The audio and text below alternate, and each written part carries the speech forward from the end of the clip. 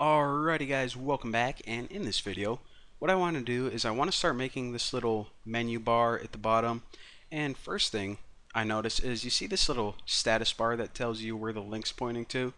That's not an issue because remember, this website is only going to display on mobile devices. First of all, mobile devices, they can't tell whenever you're hovering over a link. Like your phone can't tell whenever you're hovering your finger over the screen.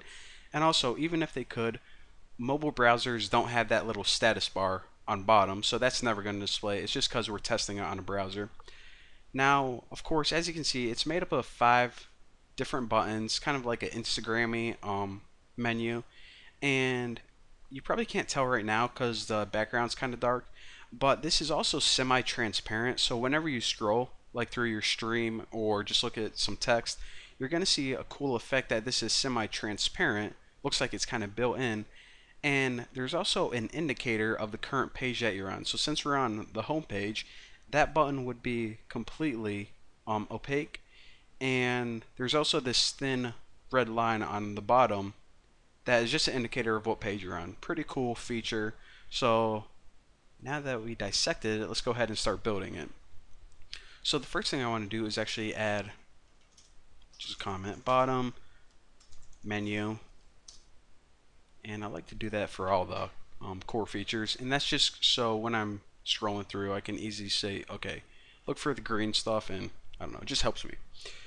Now I guess I might as well talk to you guys about this.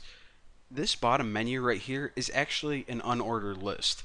So normally you think a list like a grocery list with text a bunch on top of each other, but this is actually a list and it has 5 list items inside it.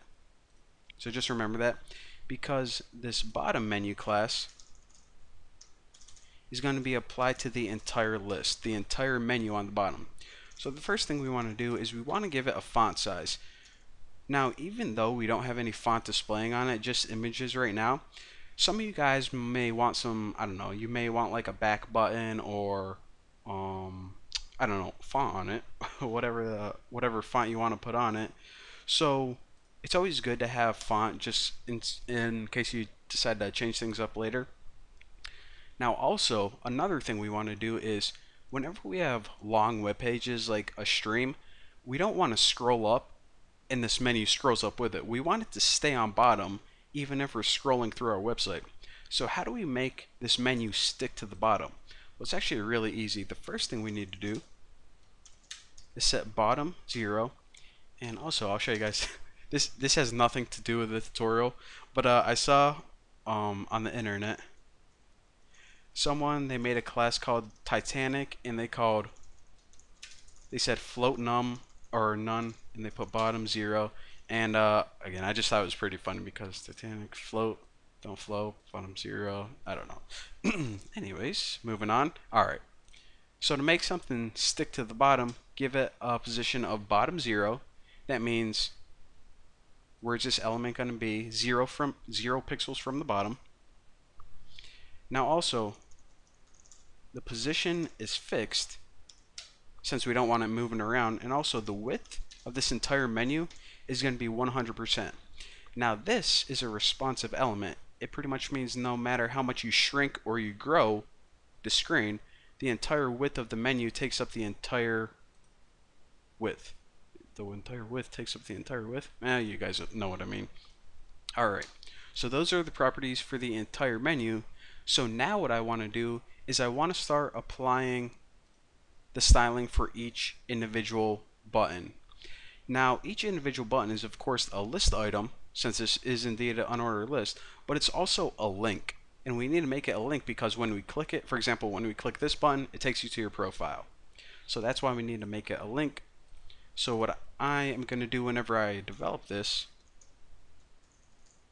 is I want to say, okay, in the bottom menu, whenever we have an unordered list, which is actually the menu, and we have a link and list item, this is how we refer to a button. So if anything has the class bottom menu and it's a link and a list item, which is pretty much a button, these are the styles that we want to apply to it. First of all, color white, And what this means is any text on it is going to be white. Since the menu is dark, white shows up the easiest. Text, decoration, none. And this is just so by default, every link gets underlined, and we don't want our links underlined just because they'll look weird. Float left, and that is pretty much so every button can appear stacked to the left of each other instead of having a menu that's stacked on top of each other, which will look also weird. List, style, none. And again, by default, an order list has a bullet on the left hand side of each item, so we just want to make sure that we don't have those bullets. So that's why list style none means no weird symbols. Now the width, this is where things get kind of, we have to use our math skills a little bit. Now the entire width of this is 100%. We already know that. Now we have 5 buttons, 1, 2, 3, 4, 5. So this means that the width of each button has to be 20%. 20, 40, 60, 80, 100. Now as you can see, I have this width at 16.8%. Now this would look weird, but instead what we're going to do is we're going to give it a padding of 1.6%. So of course, the padding means the space on the left and the right hand side, also the top and bottom. But when we have a padding of 1.6 on the left and the right, that means we have a total X padding of 3.2. So 3.2 plus 16.8, that gives us 20% for each individual button. So whenever we do this, again, this is the total width of 20%, and that way we can have 5 buttons that fit perfectly in our unordered list or the menu on bottom.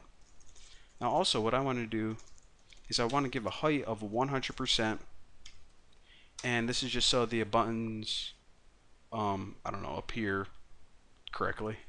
I guess that's the easiest way to explain it. Now for the background, wow, messed that up. For the background color, I'm just going to set it as black, and I also want to give it an opacity of, let me just give this one 0.5. For my real website it would be like 0.75 probably, but I want to demonstrate that by default they're transparent, so I kind of want to make that a little more than normal. So the last thing I want to do is this. For the border bottom, by default I'm just going to give it a border of 2 pixels solid black. Now the reason that I want to give it a default border of black is because whenever we have an active button, which means that's the page you're on, we're going to give it a bottom border of red. Now if we just didn't apply any border to these other buttons, what would happen is this button would be a different size than these ones. So I need to give them some border so they're all the same size as the active one. So again, give it a default border of black, and we can change that to red whenever one of them is active. So now what I want to do is this. I want to make another CSS element just like this, but this one is going to have the class selected.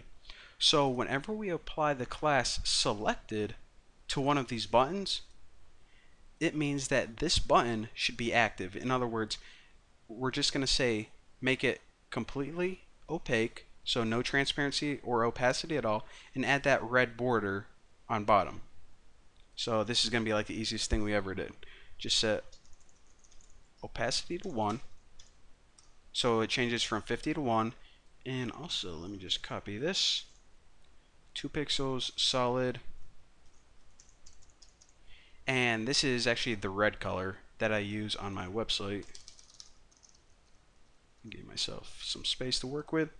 So now, whenever we have anything with a class selected, those are the styles that apply to it. Now the only other thing that I want to do is this. Actually, let me just copy this right here. As you can see, we have images inside every button. So we need to add styling to make sure that those images appear correctly. So what we're going to do is, for each list item, whenever you have an image inside it, this is how we want to display the image. I want to display it as a max height of 1.6 EM, and again, this is all just personal preference. How big do you want the buttons to appear on the bottom? I know that 1.6 EM means that the image is going to be about 1.5 times higher, 1.6 to be exactly, as tall as normal font. So that way it makes your buttons clickable considering all the padding and everything else. Now aside from that, I also want to give it a padding top of 0.15 EM. Now again, this is just personal preference. If you ever are testing this on a mobile device and you're like, okay, my buttons are way too small, this is one of the things that you can change to make them a little more clickable. But for right now, I don't want them too big or else they'll be buttoned up against the edges. And I don't want them too small or else the user isn't going to be able to distinguish what the heck they are. So that's a nice little median. So for right now, this is our bottom menu, and of course it won't display whenever we refresh it because we don't have any HTML. So in the next tutorial, what I'm going to do is we're going to start typing in that HTML, but for now we got all our CSS taken care of. Thank you guys for watching, and well, I'll see you later.